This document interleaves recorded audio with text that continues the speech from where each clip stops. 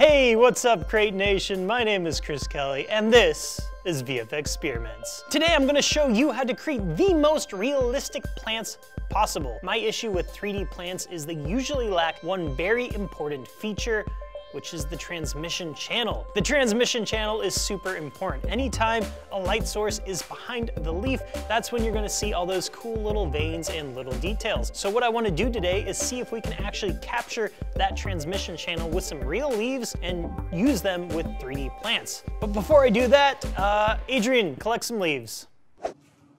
You mean like outside? That's where the bears are. Chris has asked me to cut him a bunch of leaves today. Come to Hollywood, they said. You'll be a star, they said. This is not the life I was promised.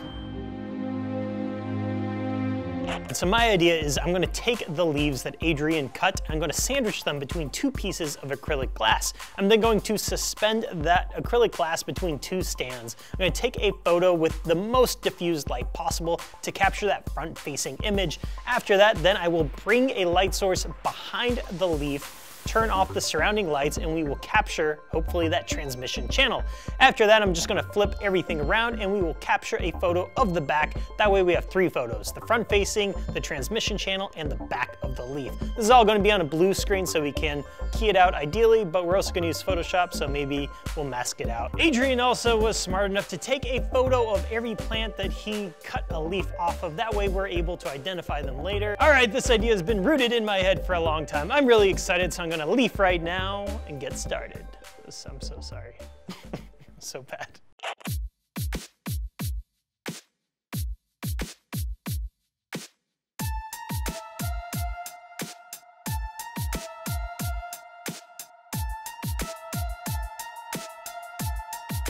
All right, so we have captured our images. I'm going to send the SD card on over to Adrian, who is then going to mask or key to separate the leaves out from the background. And then I'm also gonna test out the transmission channel to see if it's gonna work. So fingers crossed, let's do this. All right, so here in Photoshop, I have some of the pictures that we just took. This is the one with the diffuse lighting and the blue screen. And then I also have the one with the light box behind the leaf. What's this called again, Chris? The transmission. The transmission channel. So just by flipping between those images, we can just look at it and we can verify that they are the same. They do line up. So we did a good job. So let's start by trying to key this out. So I need to come up to the select menu. Where is it? Oh. Select color range, pick some of the blue, and I'm just gonna turn up my fuzziness a lot and make sure it's inverted so that my background is black. My foreground is white. And once I have that selection all selected, I'm gonna click this button down here to make a layer mask. And if I push Alt and click on that, then it's gonna show us what our mask actually looks like. This is just a black and white image, which represents the transparency of the leaf. We can fix the edges up super easily with the dodge and burn tools. And then once that's done, we can use the polygonal lasso tool, roughly mask around the leaf. I will right click on that, click select inverse. We're gonna change our paint bucket color to black. And then if we just hit Alt, delete, that'll fill in everything around the edges with black. So this is actually finished. This is gonna become our opacity map or our alpha matte. Whoop, whoop, alpha matte. Alpha matte. Whoop, whoop. Next, for the diffuse color, I want to select all of this outside stuff. What I'm doing here is I just want to fill in the background with something besides this transparency, because I don't want it to end up showing up as like a dark edge or something. I could paint this. I could just select some green and use the paintbrush tool. Where is it? Do you know Photoshop? Yes, it's above the stamp. I could just use a paintbrush and just color in the background green, or I could just right click and come down to fill and hit content aware fill.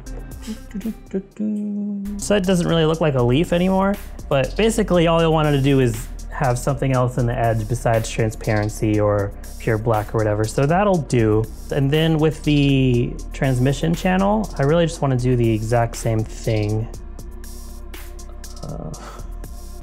I can hear you zooming. All right, those are all done. My part here is finished. I can send them off to Chris and he'll show you where to go from there, because I Just don't really know myself. Whip hand. This is working. This is great. Okay, so David actually went ahead and built out some 3D models of the leaves. So we have 3D models all set up. We've got the bump map, we've got the specular map, we have most importantly the transmission map, and we have the diffuse map. So we have all those together. They'll be ready for you to download, so check the description below. I haven't actually tested out the transmission channel yet. I just have these leaves sitting right here, and I have this glowing orb behind it. You can't see it right now, so I'm gonna turn that on. Yes, that's working out really well. So I've got all my maps working together, and most importantly, I have the transmission channel, and it's actually functioning, so you can see light coming from behind these leaves. I'm using Cinema 4D and Octane render. Octane is very, very powerful and very fun to use.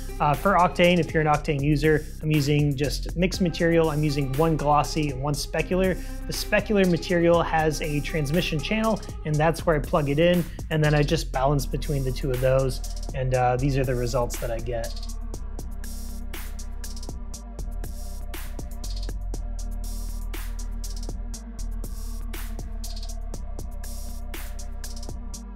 All right, everyone, so we built out the maps and the 3D models. I think everything is working the way we want it to be, but just to do one final test for that transmission channel, let's test it out right now. Come on. Give me a sec, guys. There it is. Oh yeah, those are looking real nice. So if you want to download these leaves, check the links down below, and we'll see you for the next VFXperiment. Get out of here, ball. Cool. Perfect.